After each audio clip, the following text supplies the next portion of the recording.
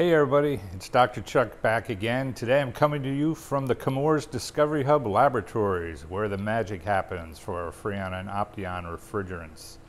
Today I'm starting off with part one of a three-part series. I'm going to be doing a side-by-side comparison, 454B versus 410A. So our workhorse refrigerant and air conditioning, and what's going to change, how they compare side-by-side with 454B or Opteon XL41. Part one, I'm going to talk about the refrigerant itself and how you're going to experience it. Part two, we'll get into some of the performance, and then in three, some hands-on information on how to handle it.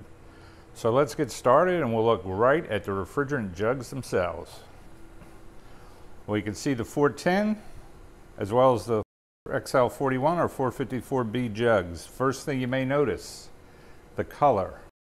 Nice pink jug for the 410A. All new refrigerants are going to be this off-white, grayish color. Therefore, you're going to need to read the label to know exactly what's in it. This one here labeled, obviously, XL41 R-454B. Second point you might notice is the red stripe. So the A2L flammable refrigerants are going to come with a red top or a red stripe, as you see here.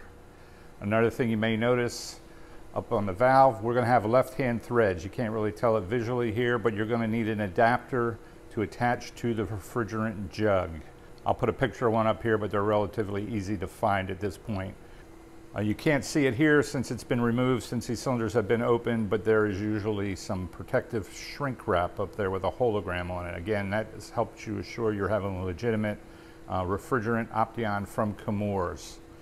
Another important point I want to point out here is the pressure relief device. Now remember, in our old cylinders, it was a rupture disc here. If the cylinder would get overpressurized and present a danger, the rupture disc would release and it would reduce the pressure, and you would lose the charge in the refrigerant cylinder.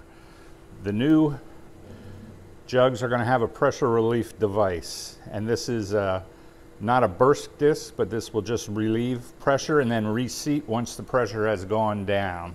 Again, a reminder, our recommendation per the SDS for all refrigerant cylinders of this type, do not store in conditions above 120 degrees Fahrenheit. So be sure to take care out in the service vans, in vehicles, especially in the summer when it could get heated. You want to keep that at a temperature where you're not going to raise the pressure of the jug to a point where you would get a pressure relief going off.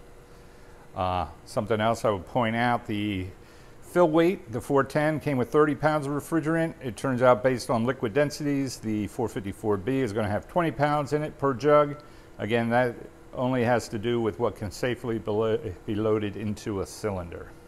So in the next part of this series, we'll talk a little more about the performance and the handling of these things, but you can see from a comparison of just the basic physical chemical properties, 454B and 410A are going to be very, very similar in terms of molecular weights, boiling points. Two notable differences we'll get into. One, we are going from an A1 non-flammable to an A2L mildly flammable product, and we have to make sure that we do everything needed to make that transition. And again, the reason we're all doing this is the greatly reduced GWP. So you see the GWP from 410 around 2000 going down to well below the regulatory limit of 700, but down to the 460s of great reduction in GWP for this more environmentally sustainable refrigerant. Be sure to stop back and check out parts 2 and 3.